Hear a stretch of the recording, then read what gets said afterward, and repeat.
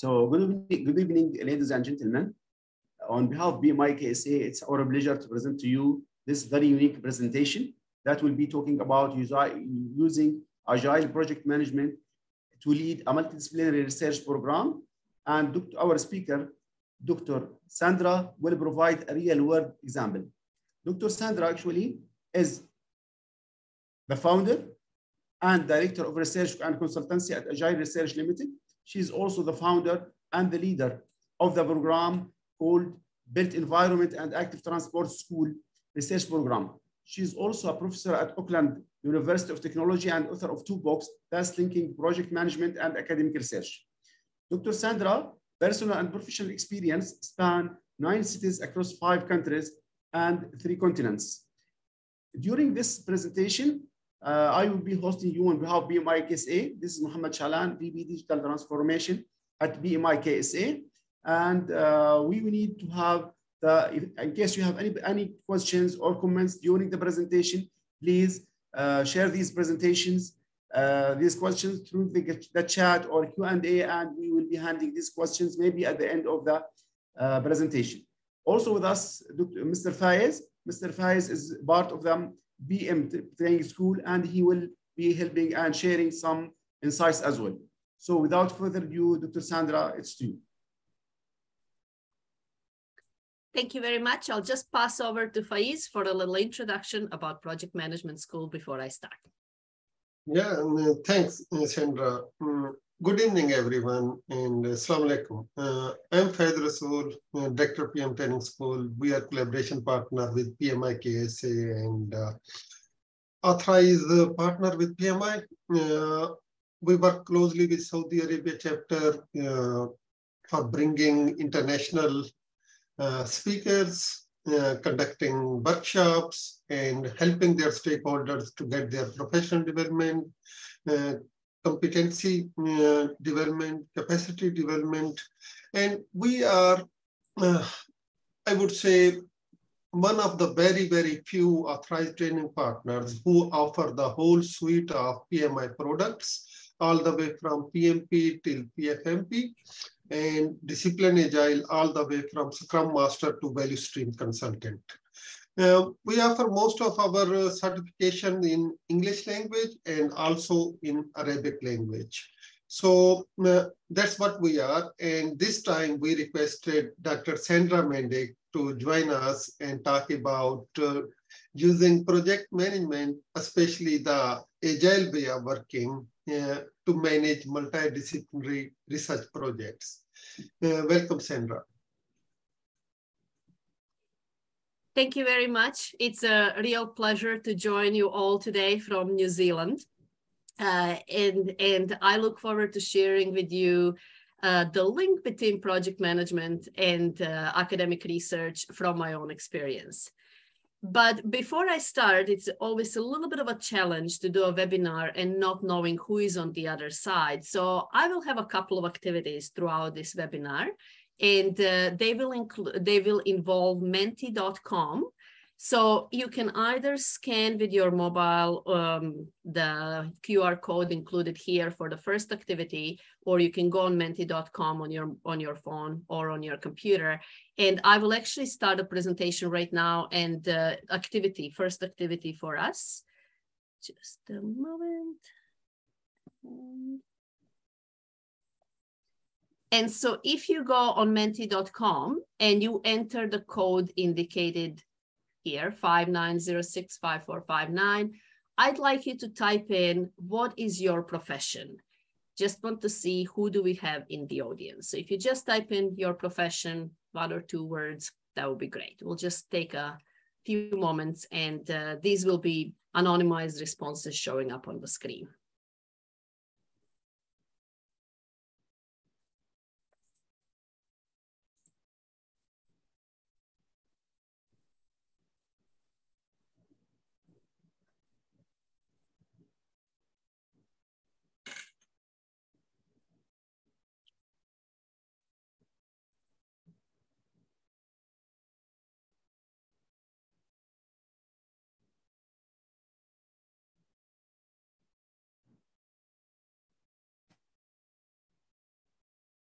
Excellent.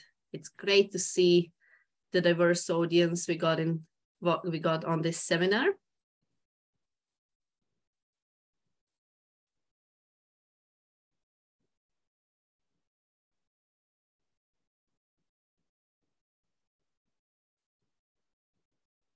Awesome. So a lot of managers, project managers, PM leads, project engineers, consultants. Excellent. We'll just give another 10, 15 seconds for everyone who would like to enter the response. Awesome. So that gives me an idea, who do we have listening? And now I will ask you to go to the next question. Which sector or industry do you work in? If you work in education or academic sector, please put education or academia. The reason I'm asking that, there is a particular part of a presentation I want to see how many people are in that sector, and I may speak a little bit more or a little bit less about that. So government, mining, construction, defense, healthcare. Excellent.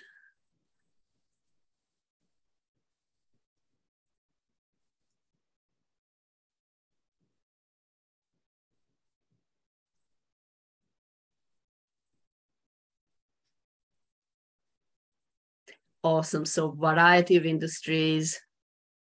Great. Super. Okay, still responses coming in.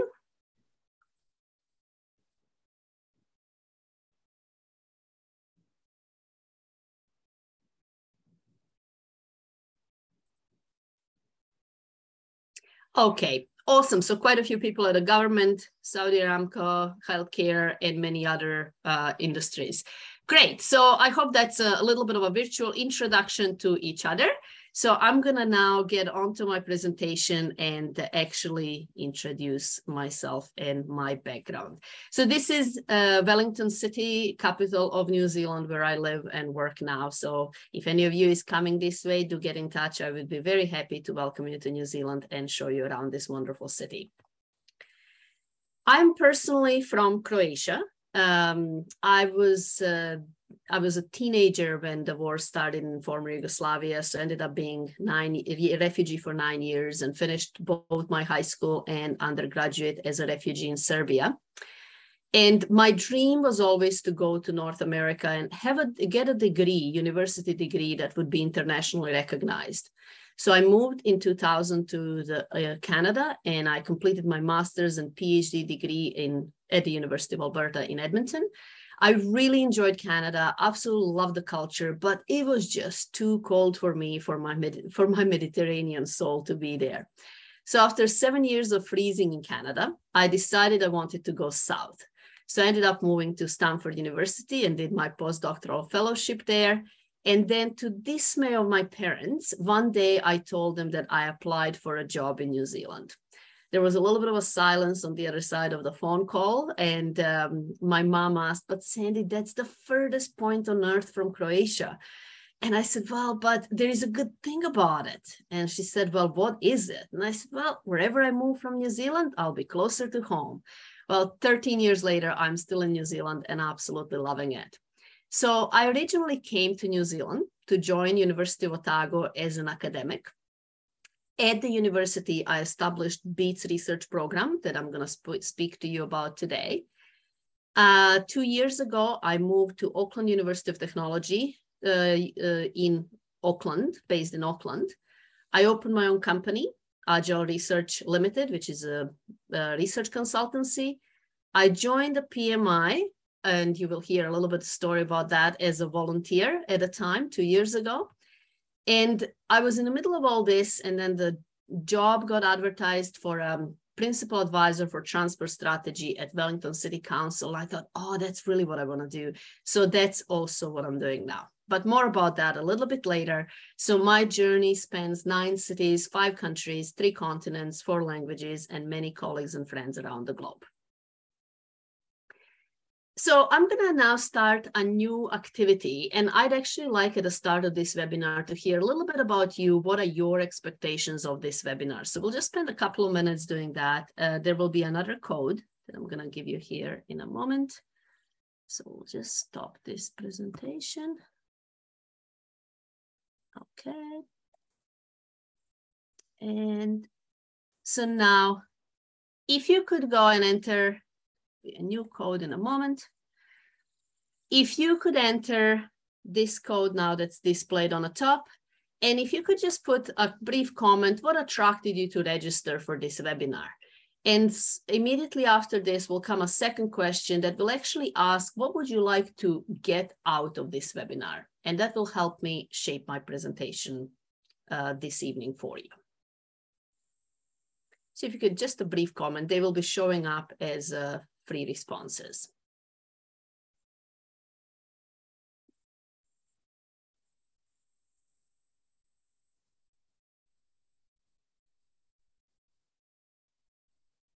Again, it's a bit easier doing this in person, but we got a different way of sharing knowledge and information nowadays. Okay, so project management and research, learn how to apply in attaining your PMP certification, learning, building further project management skill, using Agile project management, excellent, collecting professional development units, excellent, real time to apply the PMP studies, excellent. So this should go down, yeah.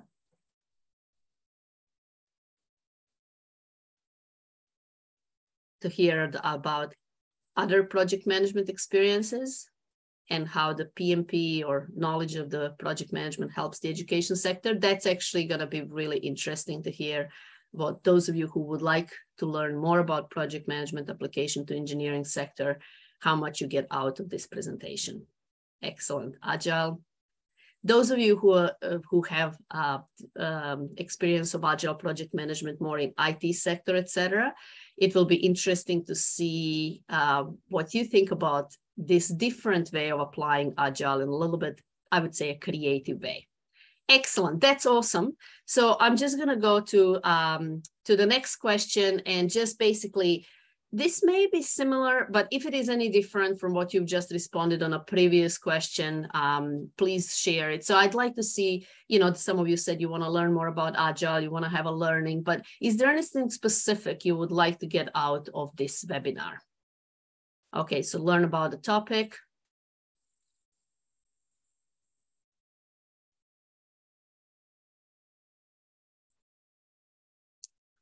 Maybe the previous question covered it all. Okay, networking, excellent.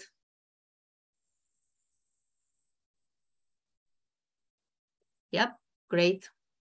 Learning about using Agile research projects, excellent. Practical tips for applying Agiles who know nothing about, for clients who know nothing about project management. That's actually very relevant to academia. Something new and simple tool. Real life example. Learn to engage with stakeholders. That's learning to engage with stakeholders. I'll talk about that quite a bit. Managing schedule in a research project. Surprises. There will be a few surprises, I promise. How important project management practices are to bring effectiveness in research. You will actually get a lot of that information during the presentation as well. What is Agile? That will be interesting to discuss what's Agile in the sphere of a research project management. Excellent. Thank you all for sharing your thoughts. That actually is super helpful for me to shape the rest of the presentation. Okay, so project management is not taught in academia, neither as a part of a training of future researchers, nor once academics are actually working in the sector. We really don't talk about project management. And I will share with you my own journey. I entered academia as well without knowledge of the project management, and I will share with you my own journey of how the importance of project management actually was very apparent to me when I started this large research program, and how I actually got to where I am today. So what I'm going to talk to you today is about this BEATS research program, which stands for Built Environment and Active Transport to School. So this is a multi-sector and interdisciplinary research program that's a partnership between academia, schools, local government, and the wider community. This program is running in the city of Dunedin in New Zealand and has been expanded to the entire Otago region of New Zealand. I'll share more details with you shortly.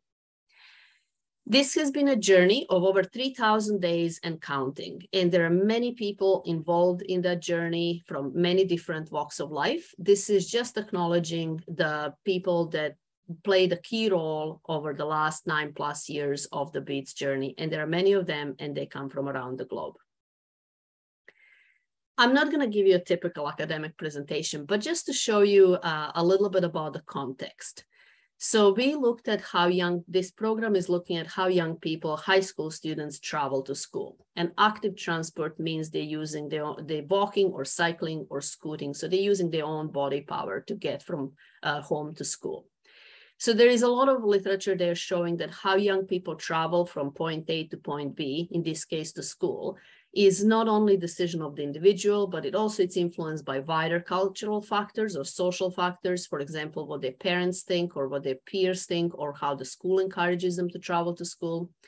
It's influenced by built environments, so urban design, places where they live, how far away they live from school. And it's influenced by a policy. So that can be school-related policies or wider transport policies and urban design policies that people may not be aware of. So we use that as a framework to set up our research program. And basically, our research was developed to go over, to cover all those aspects of that framework. So that's on the top. And then at each level of a framework, we designed who do we want to collect the data from and what kind of information we need to address questions related to each level of that framework. So now for each of the levels, for example, for individuals, we said we need to collect data from students. We said we're going to survey them and do a few other things. And we looked at outcome measures. So what do we need to get, what information do we need to get from them to answer the research questions? And so for students, we decided we're going to do the survey. We're going to measure their height and weights. This research had a health component to it. We're going to use accelerometers. That's a device to measure physical activity levels. And we're going to do some focus groups. So we did the same thing for other aspects of the research project when we designed it. And this was May 2013. So it was really ambitious and a large, big picture vision kind of exercise. What do we want it to do? And so when we put it together, our research methodology involved adolescents and parents doing online surveys, mapping, and some GIS analysis of how they travel to school, safe and unsafe areas, some body measurements, and some physical activity assessment. And we did also focus groups with adolescents, parents, teachers, and interviews with the school principals. So when I presented this at the seminar, the research seminar in my department, I was a young academic, started maybe a couple of years into academia. One of my senior colleagues asked a very good question and said, well, how are you going to pull that off? And who is going to pay for it? And I remember just smiling and saying, well, I have no idea, but I'll be back in a year and I'll tell you where we're at. So this is the journey I embarked on, and I'm going to share it with you today.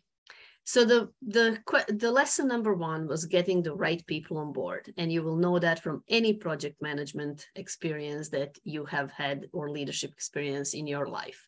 So I started building a multidisciplinary research team including policymakers from the local government, as well as the relevant academics who had expertise that was different than mine.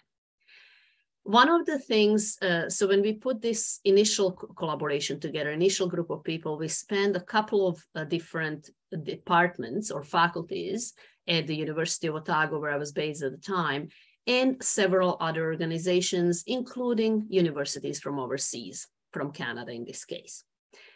But we didn't stop there. This research was supposed to involve the schools and the community. So we actually continued on with establishing links with the community and forming the BEATS advisory board.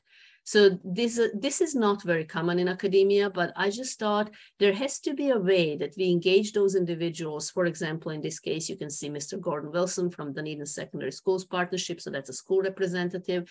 We needed to have them in the project, and we needed to give them a role that's not academic role or research role, because they're not researchers, but have them engage with us from day one. This was one of the key aspects of the success of the project in the upcoming years. So by the time we put the initial team together and what we wanted to do, not only we addressed all the levels of our framework, this ecological model, but we also had a research program that spanned disciplines of exercise sciences, health, transportation, built environment, and education. Then came the journey of securing funding. So I spent about 15 months writing approximately 15 research grants. Not all of them got funded, but some of them did. And one of the key lessons I learned from that is you really got to follow your vision. And in research field, that means regardless of what research grant agencies think.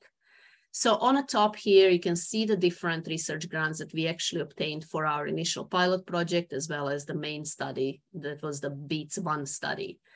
But what we often don't talk about is the grant applications that were not funded, including a $1 million grant. This is one of the largest health research grants in New Zealand, for which in 2013, I got the response here.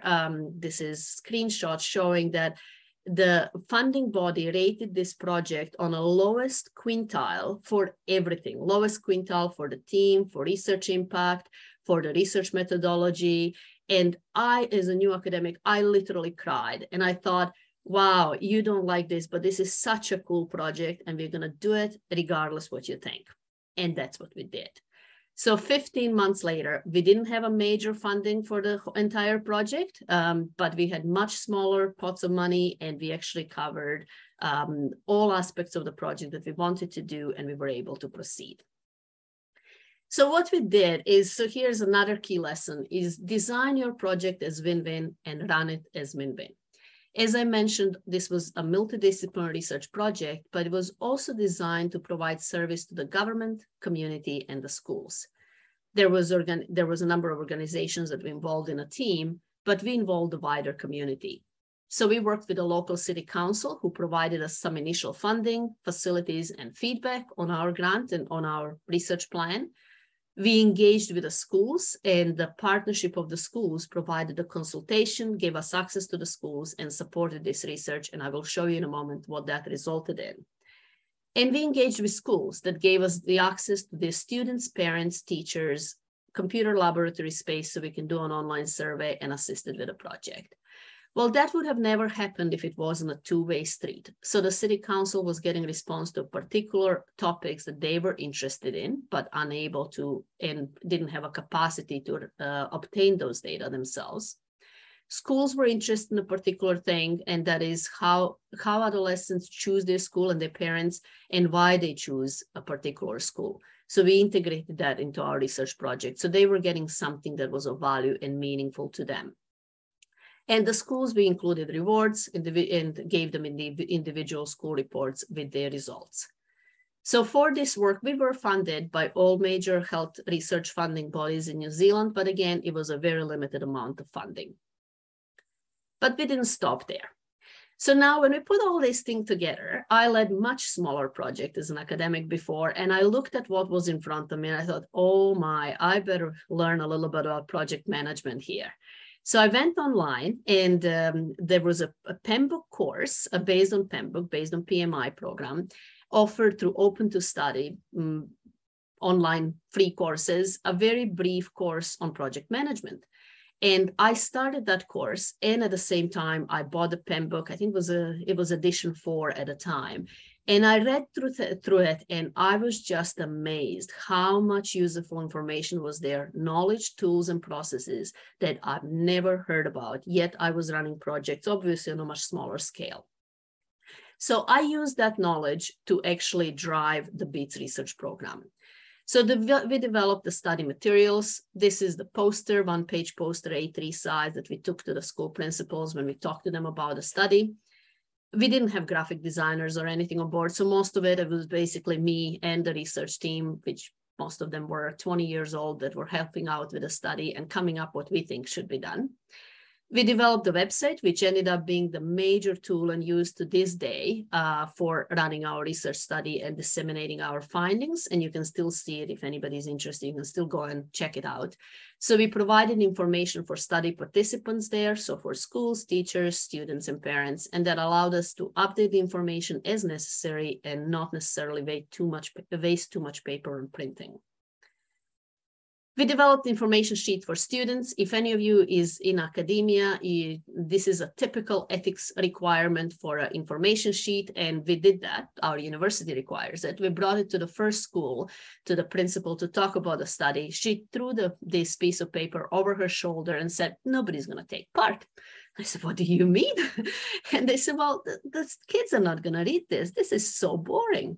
So we went back and revised the sheet. We spent quite a bit of time trying to make it a little bit more appealing. We've gone since much further, but this was where we were at the time for the start of a main study. So just adding some color and trying to basically provide the same information in a more appealing way. Then there is research part where we designed a student survey. There was almost 10 academics involved, and we spent almost a year looking at the evidence and revising it and consulting with the teachers, with the schools to create the survey for students. And then after that, we spent another 9 months working through designing the parental survey. And then that survey was too long, so we had to shorten it to 15, 20 minutes. In all that, we ran the pilot project in 2013. This is the team that ran the first session of a pilot project. We surveyed about 80 students in one session, 1 hour, and we were absolutely exhausted. And after trying our procedures, we basically revised everything. It's the importance of checking your procedures, something that looks great in theory, and in academia, we often plan all these beautiful research design requirements, projects, and in reality, it's really difficult to pull them off in a real world sometimes. So we use this pilot experience to revise our procedures completely. The next lesson learned was aim high and plan for success. And this is something you would know from a project management, the importance of sponsorship. This is not something we often talk about in academic research.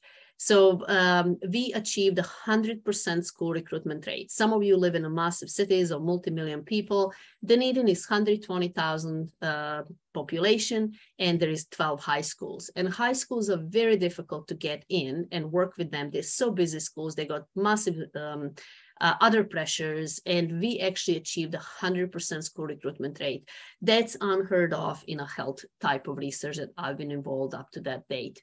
So that was essential because we had Gordon Wilson, who was the manager of the Dunedin Secondary Schools Partnership, who was on our team from day one, and knowing what we're doing and providing his feedback along the way. And he basically opened the door for us to all those schools. Then we started planning the project implementation. Again, the key lesson here is integrating project management knowledge, processes, and tools. As mentioned, I did a self-study of Pembroke Guide at the time. I've learned so many cool things. One of the highlights there was learning what abbreviation KPI stands for. Some of you may wonder about it. I'm not a native English speaker, and I heard that abbreviation here and there in the conversations or seminars I attended, but nobody spelled it out. And it was in Pembroke in 2013, after working in academia successfully for 5 years, that I actually figured out what that abbreviation means. I thought, oh, that's important.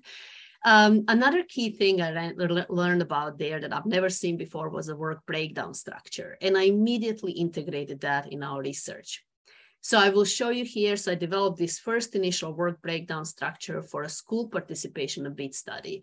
There were so many moving pieces that needed to be done. And this was actually used as a big picture introduction for anybody who joined our research team as a research staff, to help them understand the big picture and show them where their work fits in the big picture. So this is how our research laboratory wall looked like in 2014, when we did a data collection in 9 schools, and we basically had work breakdown structures for all of those schools for participating in our research. The next step was planning and refining study procedures. Again, something that I got out of studying the Pembroke was we needed a document that shows us the standard operating procedures. So we designed the BEATS research team manual, and we updated it a year later after we completed the first project. And we use that since in all projects run by our research team. There was a lot of research training of the students, volunteers, and preparing for data collection. These are some of the pictures showing you a lot of fun that we've had along the way. Data collection in school was a unique experience of a project implementation and was very different in every school. And we learned so much through that experience. And we were able to carry the lessons learned into the upcoming, the following schools that we were working on. There was a lot of traveling involved around the city. These are some of the trips that I felt like a high school teacher taking the whole class on a journey to just do some of these data collections, and it was a lot of fun. And another thing that as an academic, I've never actually paid much attention to. You usually get a research project funding and that's enough to collect the data. But I've actually started learning from PMBOK. I thought, gosh, we got to monitor this budget and how are we doing against our KPIs. So this is just showing you for a bit student survey. In red shows the funding spent, and in green shows the actual achieved objectives of a number of students surveyed. And this was the end of data collection. We still had a data processing to do, but you can see that with 3/4 of funding, we almost doubled what we planned to achieve for this project, which was fantastic. And actually, it would never have happened if it wasn't for a project management tools, knowledge, and processes. Another lesson is keep the team together and collaborate and celebrate milestones along the way. So this is the soft skills. This is about praising the team. And this is about basically learning from each other and learning together and from each other. So we had our regular research team meetings, regular progress reports for the stakeholders and schools. And I'll show you a little bit more about that, and the community involvement and support. So what I've shared with you, so another lesson is basically deliver on your promises. And what I've shared with you over the last 15 minutes was actually a journey of 5 years, from a vision and design of a research project to establishing collaboration, securing funding, developing the research materials and planning the project, refining it, doing the pilot work, and doing the actual data collection.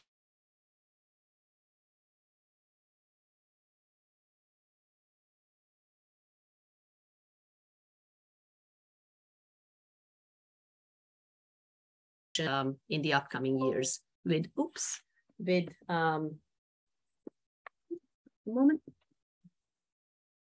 just a moment, should be plugged. Okay, let me just check. All good. Okay, so another key lesson learned was keeping stakeholders informed about the progress. In research, we usually just need to deliver the final reports at the end of the research project, but I thought that's not going to be really good. And it's not enough for our stakeholders in the government and schools. They cannot wait for 2-3 years until we publish academic research findings. So I started writing these regular progress reports and sending them as a researcher directly to the funding bodies, even though they weren't required, as well as our stakeholders. And they're all available on our study website. There is more of them that came up since. So now the next lesson was embrace new opportunities and or create them. So we did our original study in the city of Dunedin. So we had urban sample of adolescents. And we thought, well, how about if we move on into rural areas? And so we started this Beats Rural study in 2018 and to provide us the data for urban versus rural comparisons. So this was a completely different project management experience. We had 15 days of data collection in rural Otago region. So that involved traveling and completely different set of preparations for the data collection. Every school visit was a unique experience. Some of those schools were very small, others were large. Some of them had 38 students, others had 1,000. We had 17 research staff working on this and over 750 hours of a research person hours just for data collection at schools. We've traveled more than twice the length of New Zealand to collect these research data, even though this was the region that was the closest to where we were based, where our university was based. Over 350 hours of unpaid research staff travel time because we simply didn't have the funding for it. Research funding usually doesn't fund that component. Any of you in project management would know about thousands of emails and phone calls that are required to pull something like that off. And there was this spectacular New Zealand scenery all along the way. We had many unforgettable memories, such a wonderful opportunity for team building activities, and such a wonderful opportunity to make friendships for the rest of our lives, both with the students as well as the students and research staff among themselves. And I tracked the budget. Now that I learned about project management, I tracked the budget. And this is the first time that I've actually seen what the data collection cost was per student. And this is just to participate in our research was about 75 New Zealand dollars, which actually helped inform my upcoming grant applications. And it shows us that based on how many students we were surveying, that cost actually ranged from $57 per student to $112 per student in individual schools. So that was the first time that I've actually had a better insight as a researcher how much something like that can cost. So by the time we finished that data collection, we surveyed adolescents from 23 schools in the entire Otago region. And we had 85% school recruitment rate, and a total sample of research participants was over 2,500. I've checked with the New Zealand Ministry of Transport to try to see whether we have representative sample size.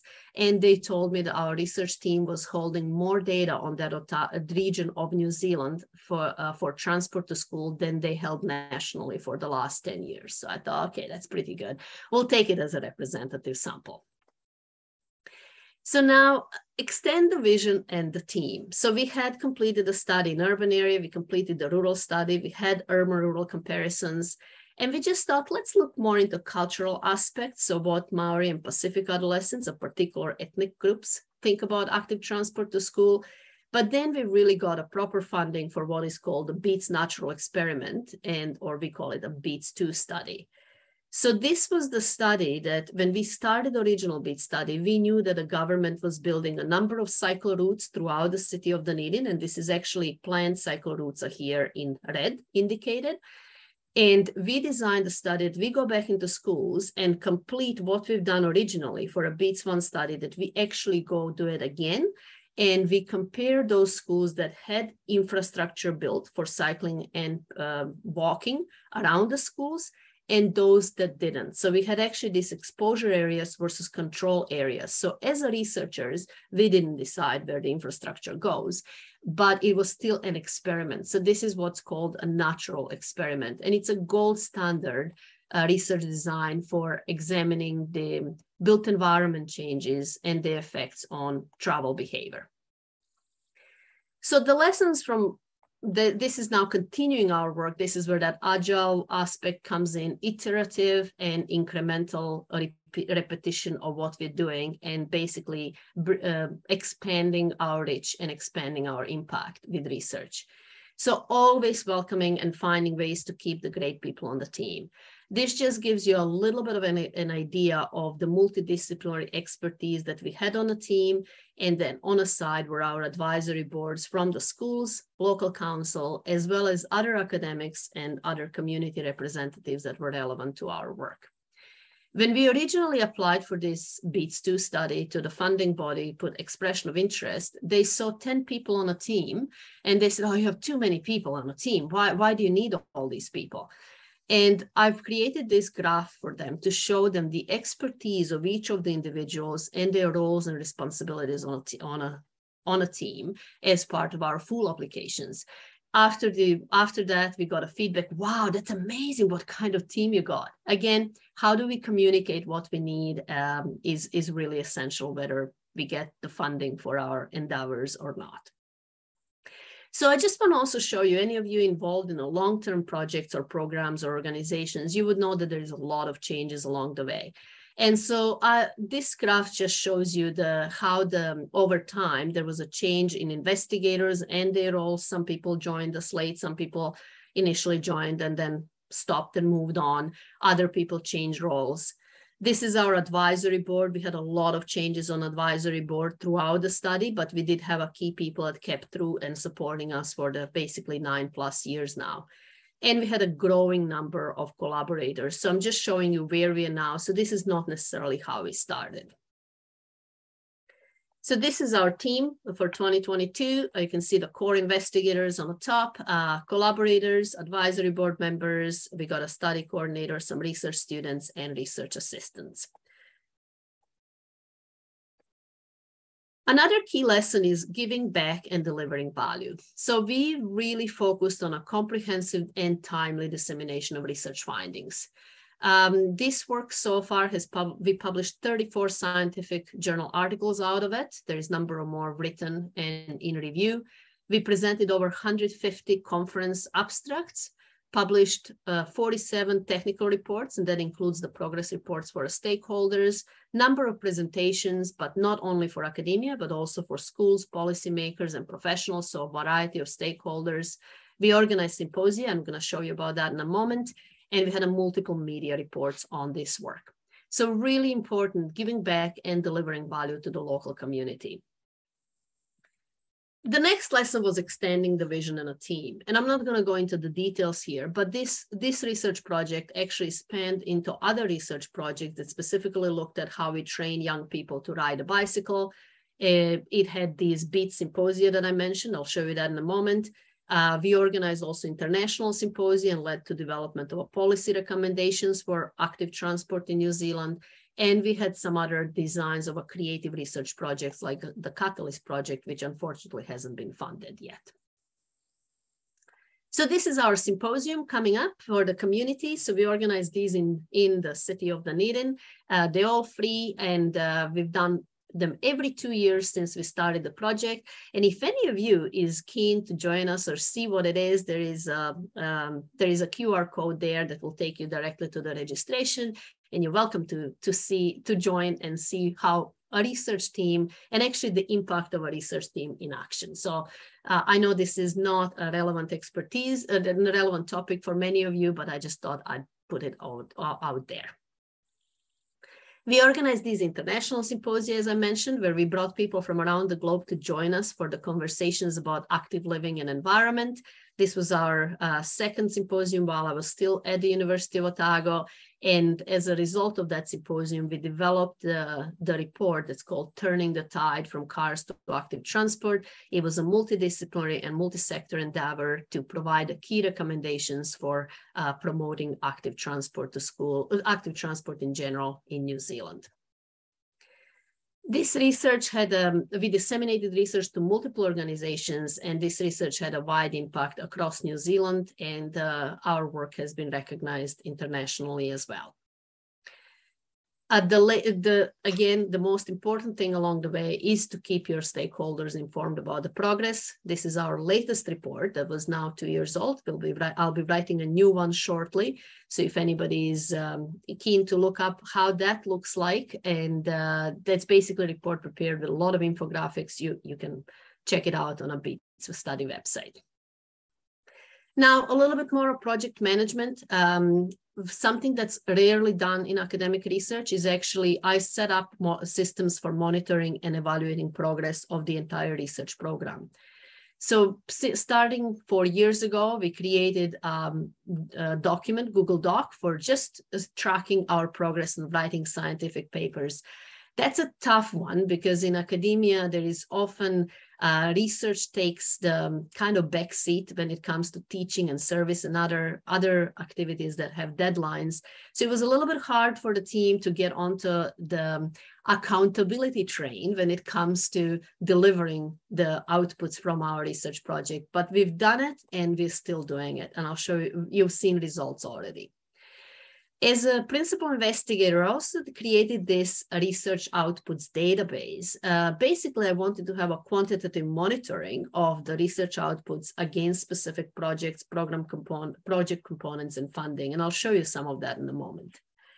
And I've also developed a strategic program assessment. So I mapped the research outputs by project components to identify gaps and opportunities, and also looking into the big picture. So here is an example of one analysis, which looks on a top column here. You can see in the different columns, you can see BEATS 1, that's our original project, then the rural study, then the BEATS 2. And you can see different components of the research. This is specifically related to students and a student survey.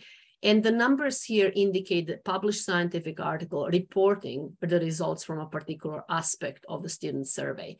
The N and number. In blue, that was the new manuscripts, new research articles that were planned or in writing.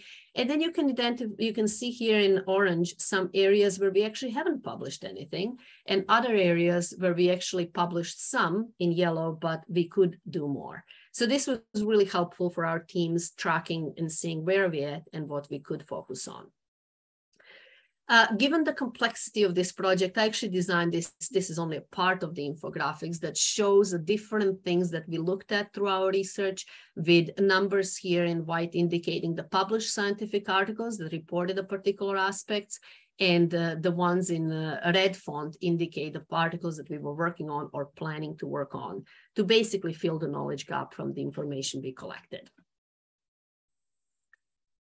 And another lesson was established in terms of engagement. So we don't often talk about governance in research projects, but with this particular research program, over time, it became really important to look into governance aspects. So this is our team structure. I'm the principal investigator. We have advisory board on our side, and we have associate or investigators, research students. They often are supervisors of some of the research students. We have research staff, and we have collaborators. And we got some volunteers that are helping us with the research data collection. The other aspects we introduced was the authorship guidelines. It was very apparent with working with people from multiple disciplines that people had a very different ideas who should be the author on a scientific articles arising from research. So we developed our own guidelines, and we updated them a couple of years later when the team expanded, and we expanded what we're doing as a research group.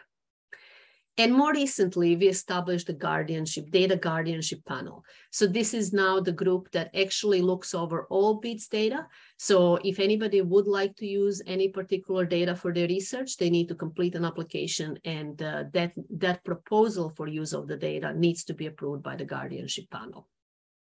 So this was quite novel for the academic setting. So this is a summary and overview of what I've actually just shown you, a massive amount of work over the last 9+ years, a lot of research outputs, lots of spin-off projects, lots of projects that have been completed and are on the go. And in 2019, we won the award for the best research team at the University of Otago for this work. So the lesson is you got to keep up the great work and celebrate the achievements along the way. We planned for the future. We had, because the team is located internationally and we don't have a funding to put everybody together or travel them, have them travel to New Zealand. Our international collaborators were on multiple occasions paying or finding their own funding to come and join us in New Zealand. And we had this BEADS first team strategic planning day in February 2020. Some of you would recognize that was basically about a month before the outbreak of COVID pandemic, and we weren't aware of that. So we looked at the strengths, weaknesses, opportunities, and threats, and we basically wanted to learn from the past, cherish the present, and embrace the future. And then came year 2020. So I'm looking here at the time. I have a little activity for you, but I think we're going to skip that. I actually wanted to ask you to reflect on your own experience, on the lessons you learned about project management through COVID-19 pandemic. But I will actually skip that to make sure we have a little bit more time at the end of the session for questions. But I will show you how COVID impacted our work and my own work professionally. So one of the key lessons that I've learned through that was to remain adaptable. When the year 2020 rolled in, we just started the BEADS 2 study data collection. Literally, we were 2 weeks into it, and we had 70% of our data collection scheduled to happen in the following 3 months. We had to stop because students were no longer going to schools. We had a countrywide lockdown for 6 weeks. And the school said, look, there is so much uncertainty, and we just need to postpone that data collection for a full year. The whole project came into potentially could have been stopped. We didn't know if it's going to be continuing. So I've actually sat down and reflected on lessons learned and wrote the book for the research team that's called Connecting People, Disciplines, and Worlds, the story of the BEATS research program and the active living laboratory, which I ran at the University of Otago. And this will never be published. This is many pictures and many memories, and it's actually the story of our journey. I moved on from the University of Otago to Auckland University of Technology and accepted a adjunct professorship position there. My family moved to Wellington, the capital of New Zealand, and I joined PMI as a member and as a volunteer for the local New Zealand chapter. We on a BEATS team had to learn to adapt to a new normal. Our meetings were already running online for previous 7 years because we had teams around the globe. But I was no longer located in a place where the data collection was happening and when the research assistants were based. So basically, I all of a sudden became the person that's running a truly virtual team. The BEATS data collection over the next 2 years was stopped and started several times, all due to COVID. And literally after 5 goes, we managed to complete data collection 2 years later, which is still an amazing achievement, but influence of external factors. The year 2021 was really for me a transformational year professionally. So I had to consider the future, adapt, respond, and create a new vision to expand the reach and impact. So I opened my own company with Agile Research Limited and to provide consulting on research and evaluation, project management, and research training services. And one of the things I wanted to do from this company is actually introduce the project management into academia. So year 2021, I was adjunct professor at Auckland University of Technology. BEATS 2 study resumed now through the Auckland University of Technology. I was still a research affiliate at the University of Otago. I started studying for my PMP exam. I was running my own company. I published my first book. And at the same time came the role of principal advisor of transport strategy for Wellington City Council. And I thought, ooh, what am I going to do now? I had so much stuff on my plate, but I thought this is an opportunity I don't want to miss. I really wanted to work for the government. And this was a fantastic opportunity to integrate my knowledge and experiences as a researcher. And I accepted it. So now this is the year 2022. I am actually still doing all of these things. I got my PMP certification earlier this year and I published my second book. So it's been a busy year. It wasn't planned, but this is just how the cards turned out on my end. So these are the 2 books that I've published. It's basically linked with a YouTube channel where you can see some of the short research training courses, but they're basically all linking academic research and project management. And I will show you a little bit of a insight in one of the books. This is a more comprehensive book for students who are pursuing master's and PhD degrees. And it has these 4 different sections. So building and maintaining a strong foundation. That will be basically how to be an excellent research student, how to work with your supervisor, and how to plan your degree. Again, integrating a lot of project management knowledge into this and team building kind of knowledge into academic work. So I've developed these tools for planning postgraduate degrees. There are examples for PhD students, masters, and what we call honor students, 1-year research projects, just to help students start navigating their own journey. Again, a lot of students just start in academia and they don't know where they're going. And so it's just developing some tools. There was a whole journey of the research, basically book takes people on a journey from a literature search to literature review, writing a research method. So basically how the project is done and why it is done a certain way, writing a proposal to try to get a funding or a scholarship to actually do your project, and the implementation, planning, implementation, and preparation for the data collection and data analysis. Then the book takes readers through the guiding of how do you write results, discussion and conclusion sections, and how do you put your whole basically research together. And final section is about sharing the research findings. So this is how do we write conference abstracts, scientific journal articles, and doing the research presentations. So I'm looking here at the time. We're 55 minutes into the seminar. Faiz and Mohammed, are you okay if I go for another 10 minutes? And then we open the floor for questions? Yes, please do. Please do, yes. Okay, great.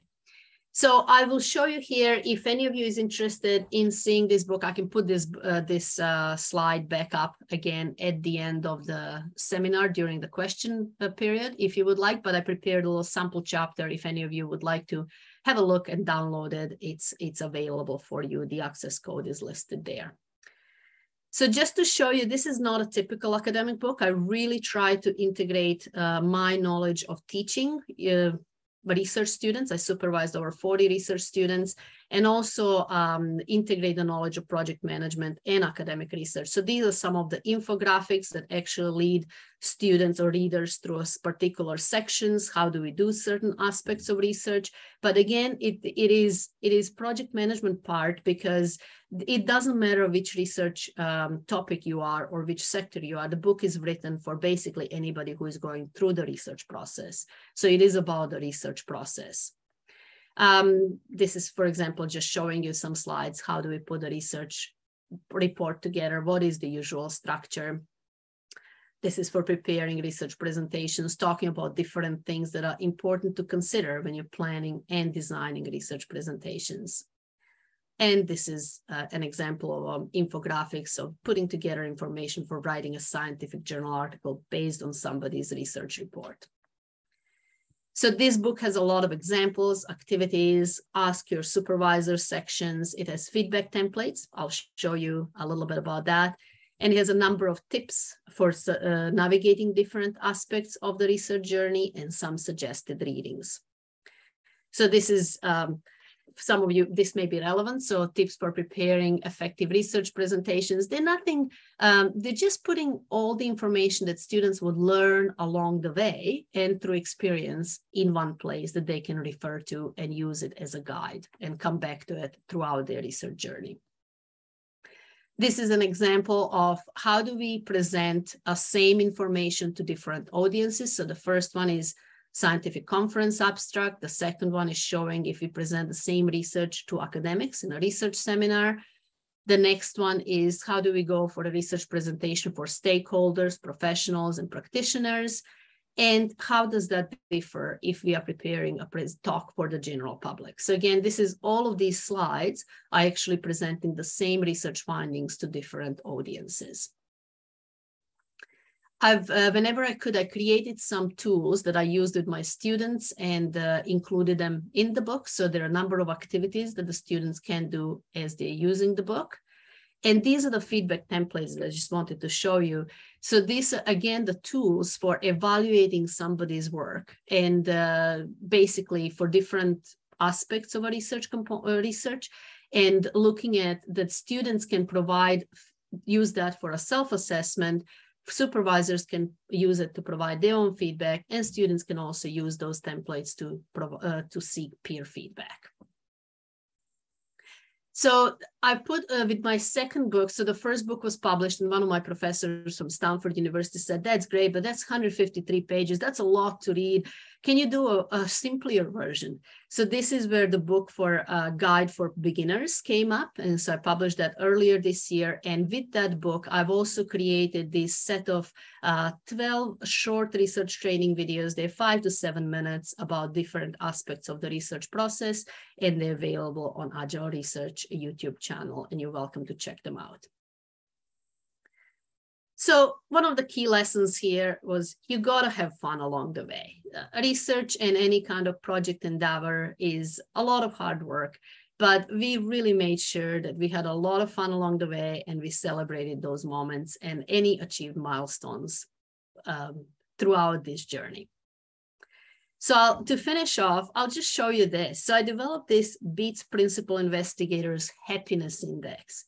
So this is showing you the journey of the 9+ years of the BEATS so far.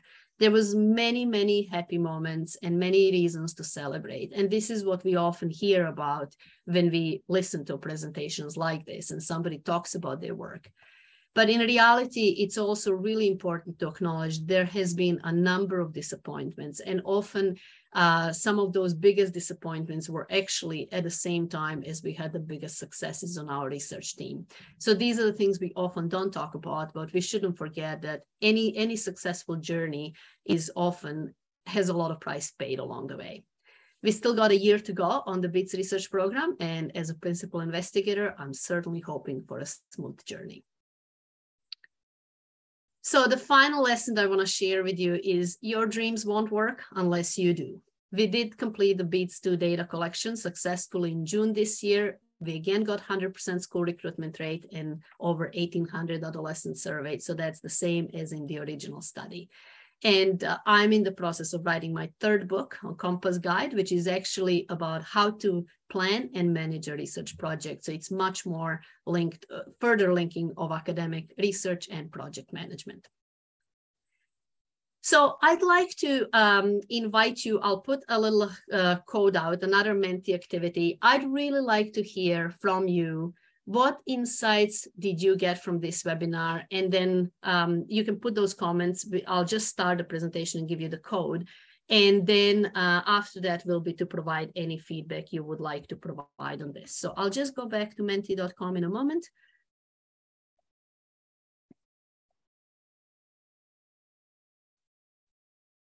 Okay.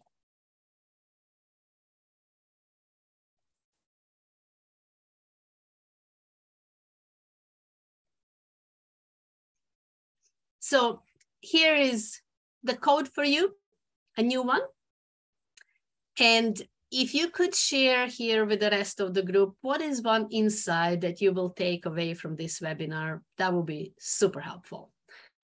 And after that, I will, as you enter the comments, I will actually switch to the next slide where you can provide the feedback, which that will be just sitting in the back as we go through the question period. So I'll just give you 1 minute here, and then I'm going to have a last few slides and we'll open the floor for questions.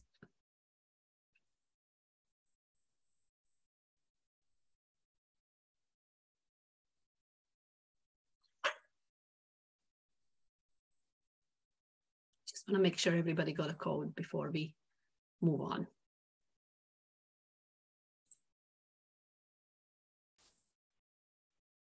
Actually, they are having learn a lot of things, so that's why they are think what they need to express, how to express their activities or their understandings. Yes. Great. So I'll leave that. So gain commitment from team members, that was essential.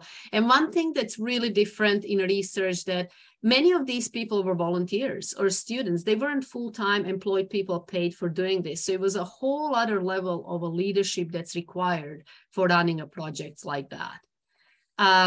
So Agile project management, real world example. And as I say, it's a really creative way of using the Agile project management. And actually, I actually didn't know about Agile project management when I started the project. It was just conceptually thinking, gosh, we can't wait to complete one project and give feedback back to the community and the stakeholders 2 years later. So it's like we actually need to do something quicker. So we made sure that there was little wheels within the big wheel of the project that we could deliver on quicker.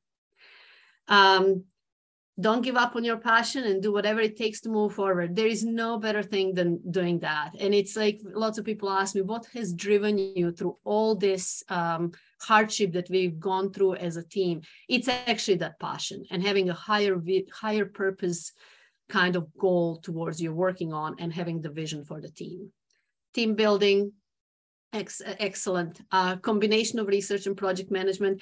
I really like sharing this story because it's the kind of a little bit of a hard part is that unfortunately in academia, there is no understanding for the need for project management. So it's difficult to actually train academics or introduce project management in academia if there is no awareness of that need. So it's actually through this sharing of this research and is actually showing what can be accomplished if you do integrate research into, if you integrate project management into research.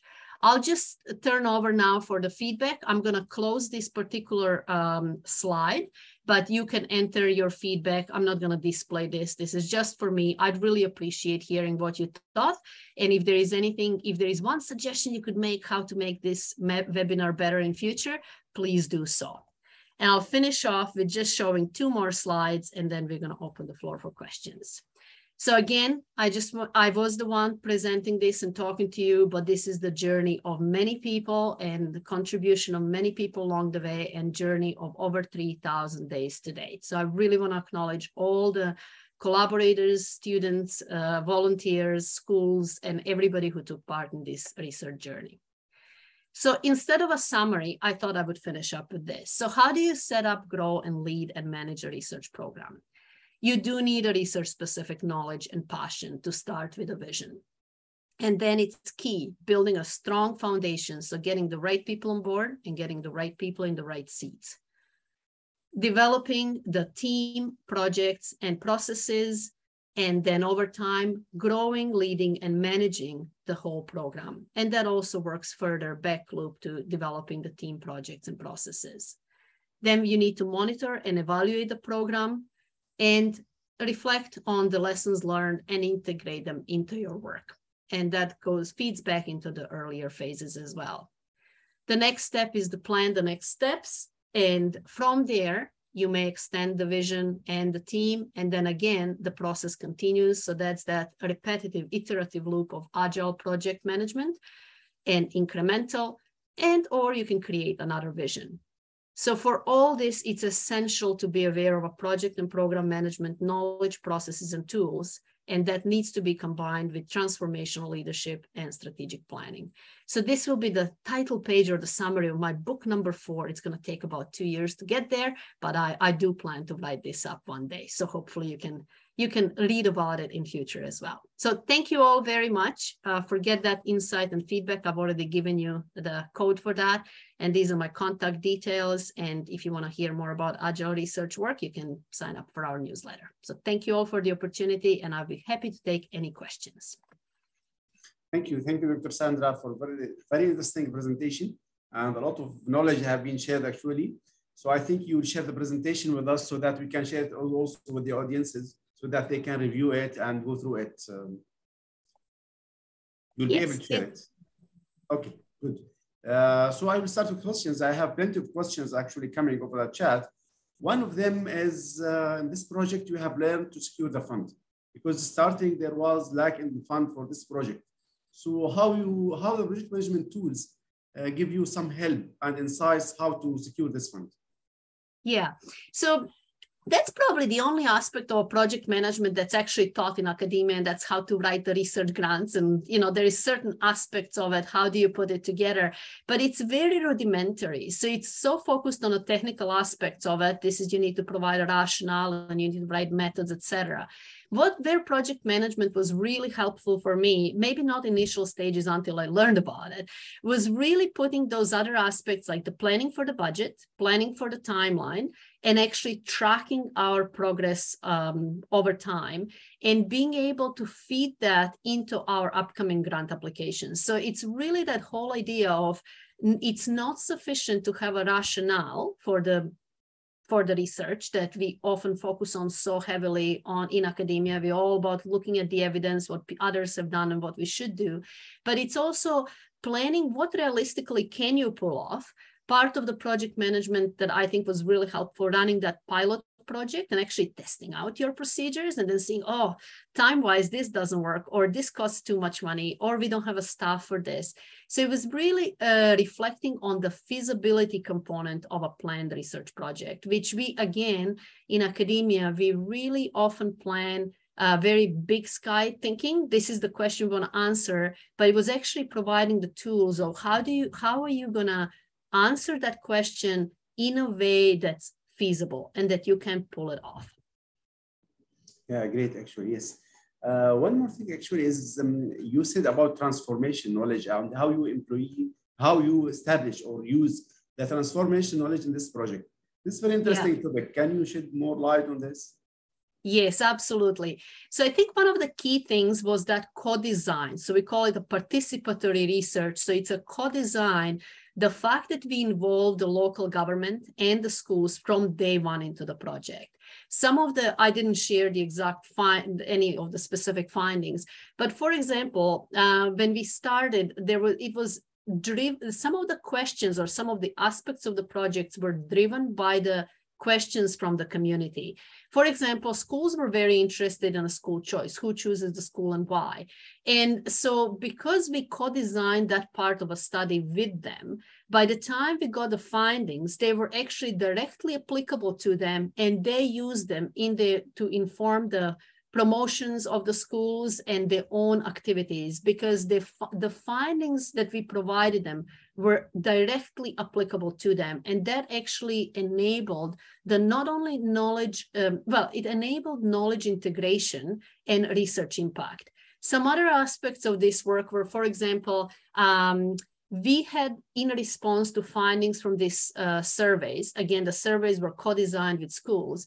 We had some schools, for example, introducing pens as part of a school uniform for girls, so they could actually walk and cycle to school, and because that was a major barrier for them. We had another school earlier this year that banned mobile phones from the use in high school, because they actually saw from the aspects of our study that the students are spending over 5.5 hours on average per day on screen time, mobile phones, computers, TV, outside of school hours.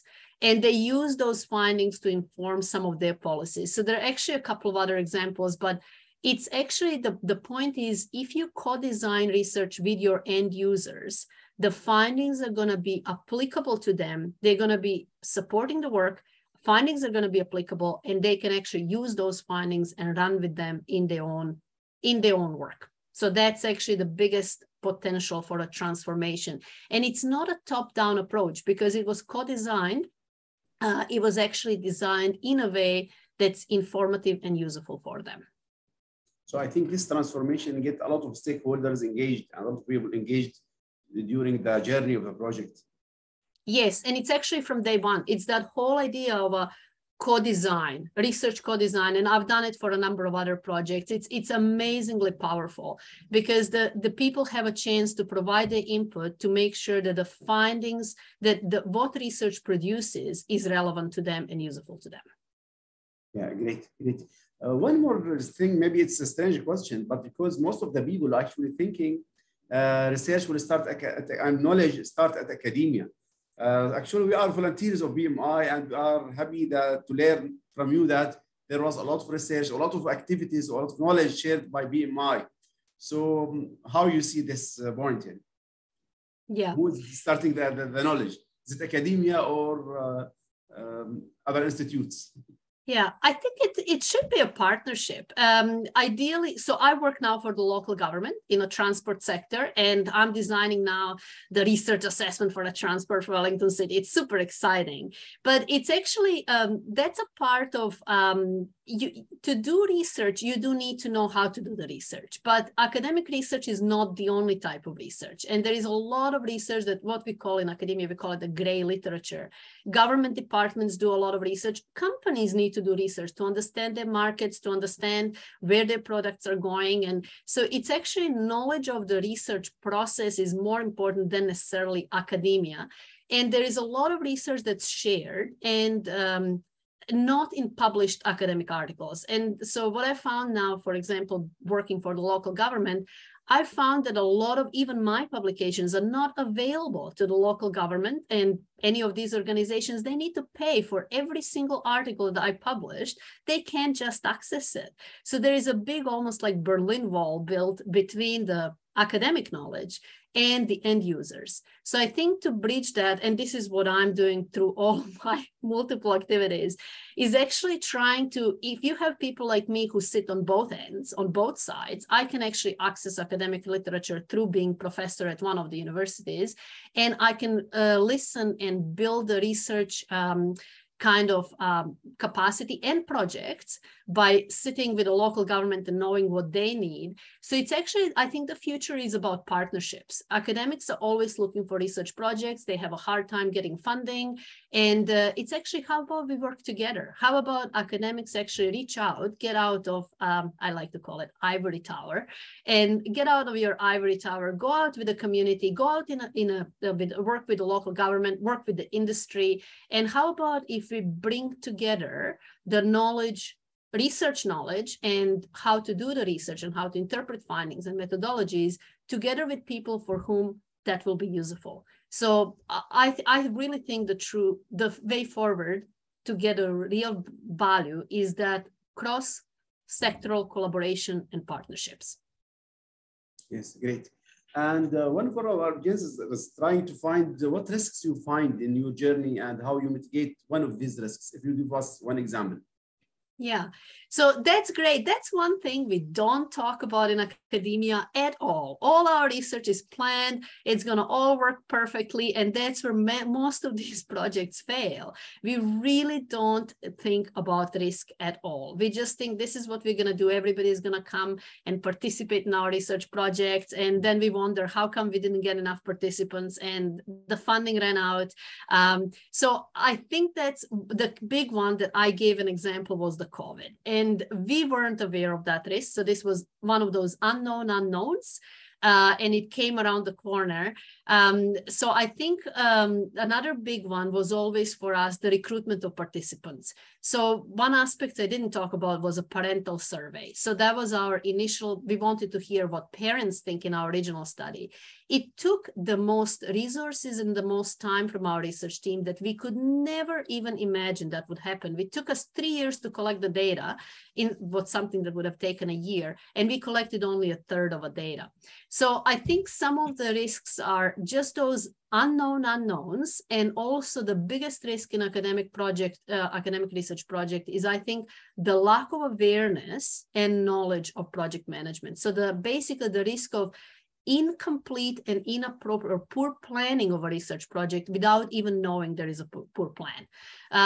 So, I think a lot of those things, the specific risks for specific research projects are really, risks are project specifics.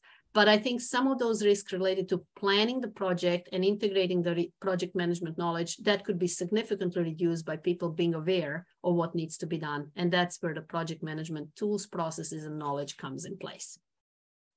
Yeah, interesting, really. One question is, what kind of project management information software have been used in this project? None.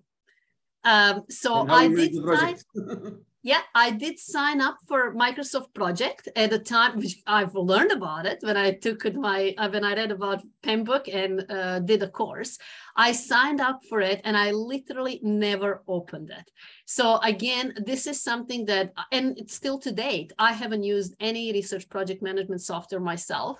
I'm now through the local government, one of our project managers for another project is just said, oh, I'm using Microsoft Project. So I just downloaded it last week on my computer. So I want to check this out. Now 10 years later, none. And this is another unfortunate thing in academia is nobody talks about it. Nobody even knows those things exist. So, yeah. Then how you manage all of this kind of information? Because I think you have plenty of information coming. It's not only the schedule and project management, but also the other data. It's amazing how much that's in academia. Unfortunately, that's by the leader. It's a lot in your head, and a lot of, obviously there are a lot of design, a lot of Microsoft Excel's documents, etc. But I think it's so inappropriate. I'm in a webinar. This is my son. just go see Daddy. Go. Okay, it's just a moment. Okay. Sorry about that. No, so Yes, so basically a lot of that is, I think, very rudimentary in academia, and there is a plenty of opportunities to actually bring the project management knowledge into that. Okay, and one thing is about the Agile concept, actually. You get to know the Agile concept while you are practicing and doing research.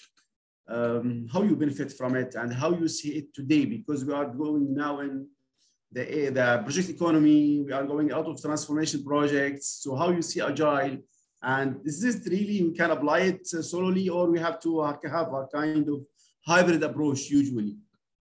Yeah, so I think that's very interesting because, as I say, like, I wasn't aware of Agile when I was doing this and setting it up. It was just like, gosh, what we're doing, and that was a waterfall methodology, it just doesn't work. It takes too long and it's just not delivering what it needs to deliver. So when I actually read about Agile project management about 5 years into the project, I thought, this is it. This is exactly it. This is what needs to be done. And this is what I've been doing. And this is the main reason for the success of the whole thing.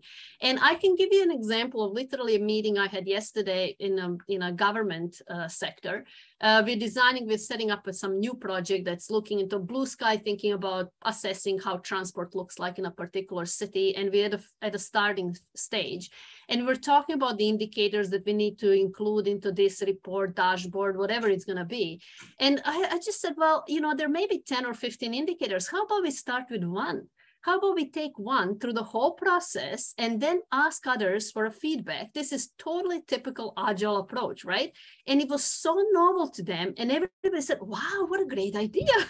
So I think there is absolutely massive opportunity to just introducing Agile on a very basic level in the using the terminology that people would understand for their project without even mentioning it's an Agile type of an approach, but it's just teaching people, like, can we pick one thing, develop a minimum viable product, get a feedback on it, get it in, not only get it beyond the minimum viable product, get into something that's really good and working, and then get onto another project, another aspect of it. So product, or however you want to call it, component of research, component of a particular project. So I really think the Agile is our reality. The world is moving so fast that if we're using the waterfall methodology and we're waiting to complete one project and then go on to another one, we're going to be left far behind. So we just need to take the smaller pieces, have multiple teams running things in parallel, learning from each other, and just going through that iterative and incremental cycle. And yeah, I mean, that's the future. That's the reality already now, but that's certainly the way forward. Yeah, exactly, especially with the innovations, with technology that's coming, that's really important. But actually, when we are talking about Agile, we are talking about another side, which is governance, because Agile might get things flowing nowhere. So how governance affect your project and how you control these kinds of elements when you are managing a project would have a lot of stakeholders, a lot of things. Yeah, so that's a very good one. In our example, that's another thing, again, that's very uncommon in academia. And it was actually through our work that the governance was established basically about 7-8 years into the program. And it was from my collaborators as well as from our people from a community. We're talking primarily schools representative who were saying, like, look, we got to establish some governance here. And again, that's a type of a or that's the component of project management that's literally unspoken in academic research. So I showed you some little things that we've done with the governance and just establishing, for example, now we've been 10 years into the project almost, who has access to the data and how can people get access to the data, because we really want to increase the value of the work that we've done. That's some things that I don't know. I can just share from that one experience. I've been an academic for over 12 years now, 13.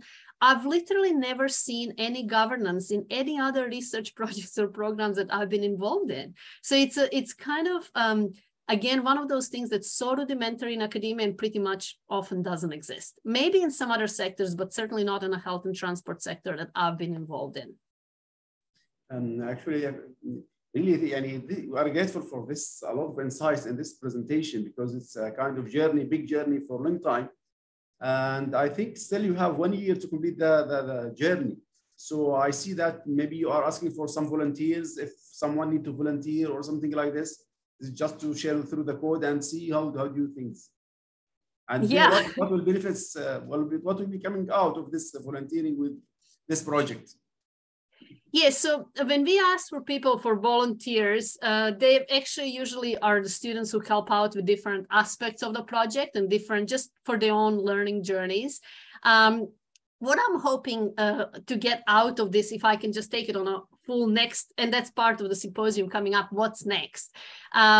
We've actually been asked, this research program has been recommended to even the local government and the particular transport initiative here in the Wellington city, that for their own massive transformation project that they're doing, or initiative on transport sector, that they need to establish the academic partnership, multi-sector partnership based on BEATS. And actually, I'm hoping what can get out of this is, I'm really hoping to be able to share further the power of actually integrating project and program management knowledge, processes, and principles into academic research, and the power how that can improve effectiveness of what people are doing, but also a power of that multi-sector collaboration, and as I said, the partnerships.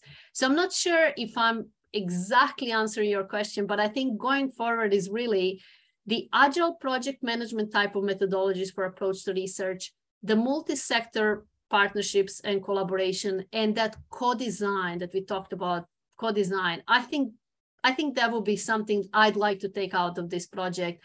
And my ideas of sharing this seminar and writing my books is actually, that's my personal / professional intention of, can we spread this knowledge further? And I think often in academia, it's just giving people different ideas, what could be done. It's not necessarily telling them how to do it. There is lots of brain power. There is lots of amazing, amazing people doing fantastic job, but giving them ideas, what can help them to be even more successful in their own journeys. Yes, really, it's very important, because it's actually, we are collaborating, we are adding value to each other. So it's really very important to collaborate and to share knowledge. This is one of the goals that we have in PMIKSA and as well in the PMI globally. So I really need to thank you for this very interesting presentation. It's very unique. And I think we will share the presentation with our audiences after some time, if you share it with us. Thank you really very much. I need to ask you, what's your final comment to your audiences here in Saudi Arabia, or people who are listening to us? Thank you all first of all, for your time, and thank you for the opportunity to share my work and experiences. I just say the final comment would be, look for win-wins and look who you can work with to multiply, so to speak, the benefits of the knowledge you got. And I would say, if you're in industry, if you do need to expand your reach, think about what are the other sectors that you can collaborate with and learn together and learn from each other. I think my own experience is really stretching yourself beyond the boundaries of your comfort zone and seeking collaborators and seeking to work with people who you know nothing about what they do, so you can get fresh ideas for your own work. So yeah, I just wish you all the best on your own journey. And if you are coming to New Zealand, do get in touch. We'd be very happy to welcome you here to this country. And if you have any questions or if I can be of any help, make sure you contact me. Yes, maybe you need to hear something from Faiz. If you have anything to comment, you can switch your video if you want, Faiz. Yeah, thank you, Sandy. And as usual, it was a fantastic presentation, and we can clearly see how important is project management in managing research projects. Thanks a lot, Mohammad, for organizing the whole event. And we will keep on collaborating with PMIKSA. We'll keep on offering more and more interesting seminars, short courses. In fact, there is a short course starting very soon as a part of National Day gift. It will be free for PMIKSA chapter members, and we are offering it in collaboration with the chapter. And it would be an introduction to Lean and Agile, and an introduction to Discipline Agile, a new forte by PMI. So stay tuned. I think it is starting within a week. You can reach to PMIKSA to know more about it, and you will be getting certificate of completion and 4 PDUs as well. Thank you. So Thank you very much. So please share the presentation as well this information so that we can share it to our members in KSA. Yeah, okay, sure. Thank you very much. Thank you very much. Most Thank you all. Okay, thank you. Thank you. Bye-bye. Bye. Bye.